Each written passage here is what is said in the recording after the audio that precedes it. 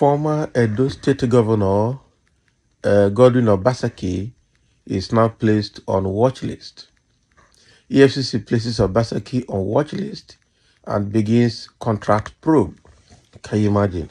I know that the new governor, Okpebholo, actually had been talking about irregularities in Obaseki's government, including over 500 government vehicles missing, and some contracts that were awarded without following due processes, and even dissolving Obaseki's cabinet, and recently now setting up a panel to probe Obaseki's administration.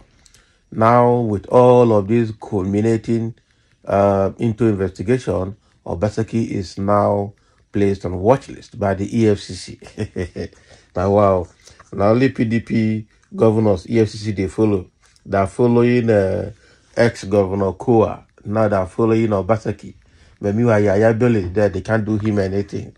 Now, wow, for these people, I'm telling you. Again, let's dive into the details to see the direction the Efcc is going with the Edo State new government. Former governor of Edo State, Godwin Obaseki, is on the watch list of the Economic and Financial Crimes Commission, the Punch has learned. So this is just as our correspondent gathered that the anti-graft agency had commenced an investigation into transactions including contracts awarded during his tenure as the governor of Edo State. Obaseki, who bowed out of office on November 12 after an 8-year tenure, had said the EFCC planned to arrest him soon after stepping out of office. Of course, the handwritings were clearly on the wall. So his successor, Okpebholo, has just established a 14-member state asset verification committee to investigate his tenure. Similarly, the EFCC had on November 2 arrested 5 Edo government officials who served under Obaseki, including the Accountant General of Edo State, Julius Anelu, over huge withdrawals from the state treasury within a short period of time. But Obaseki had on November 8 said he was not scared of probe by the EFCC. So the former governor said he would be willing to submit himself to the anti-graft agency to give an account of his tenure. However, top sources in the commission who pleaded anonymity because they were not permitted to speak on the matter said so far the bulk of the transactions under Obaseki's administration had not been directly linked to him. So the sources said an investigation has commenced on his administration. He can't just be invited until the work has got to a certain stage. Some team of crack investigators have been assigned to the case and have been trying to unravel some of the transactions, including contracts awarded under his administration. So the bulk of the transactions you can't trace to him. He made use of others. There have been leads which we have been following, and we hope to get something substantial.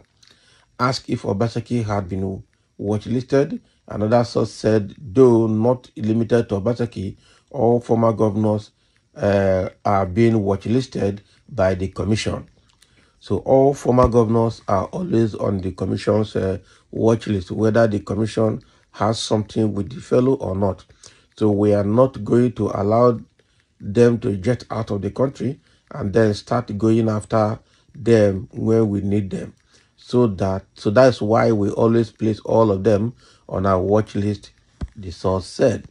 So efforts to get the EFCC head of media and publicity, Dele Oyewale, proved abortive as calls to his line were not answered. He had yet to respond to a text message sent to him on the matter as of the time of filing the report. Can you imagine? So now Obaseki is being watchlisted. Well, what I'm saying is that is not peculiar to Obaseki alone. All former governors are being watchlisted, so whether they have anything against them or not for a while, so that if for some reasons they need them, they wouldn't be going after them when they're abroad, and it will be easy for them to stay abroad on exile. Okay, so but what I'm saying here is that probe has started, but up till now nothing has been traced to Obaseki directly. because all the contracts that were awarded or all the transactions that they have seen so far were not done directly by Obaseki. He used other people to do it. Now, wow. So now that he used other people to do it, how are they going to get him? Because it's not going to be easy to get him. I tell you, it is not going to be easy to get him.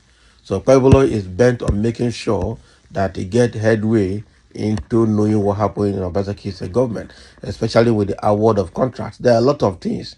And the 5 those state government officials that were arrested a few days before Obaseki handed over, including the Accountant General of Edo State under Obaseki and Nelu, all of them are Julius and Nelu. All of them, we don't know whether they have been released or they are still in Efcc custody till now because of the huge amount of money they withdrew out of those state coffers, within a very short period. But what we're saying here, Obaseki is still saying that he's not scared of, responding to EFCC, that even if they want him, he will be free and, fearless enough to turn up himself to the EFCC for investigation if need be. So now that he has been placed on watch list, and now that the 14-man committee has been put together by Okpebholo to probe Obaseki's administration, including contracts that they awarded, then let's see how they will go. Already the committee is saying that for now, they have not invited Obaseki because they don't have any reason to invite him. Nothing has been traced to him yet. With all that they have seen so far, other people were used to do it. So until they trace something to him before they can invite him. They say they're already, following up a lot of key people in those activities and hoping to find something substantial and through which they can then invite Obaseki. I know that the target here is Obaseki. It's not just anything. They want to see how they can humiliate Obaseki further. And when Oshobole left office, who probed him? Was the Oshobole hand completely clean? The question is, all the politicians in Nigeria are dirty, both the past, the present, and the majority of the future. So all of them are dirty. That is the truth. And that is why the investigation in Nigeria is a witch hunt. It's a kind of personal vendetta. There's nothing, sometimes nothing comes out of it. And even at that, even the ones that they have caught with some substantial evidence, what did they do?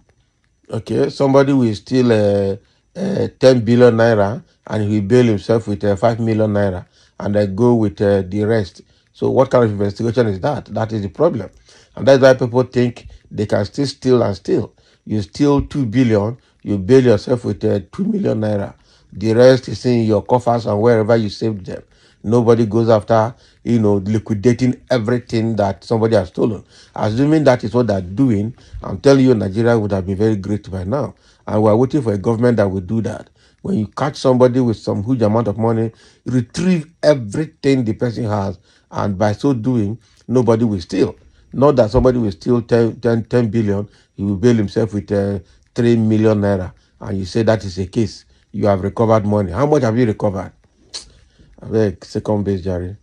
So thank you for listening. Let's have a comment. As Obaseki is now on watch list and he can't just leave anyhow.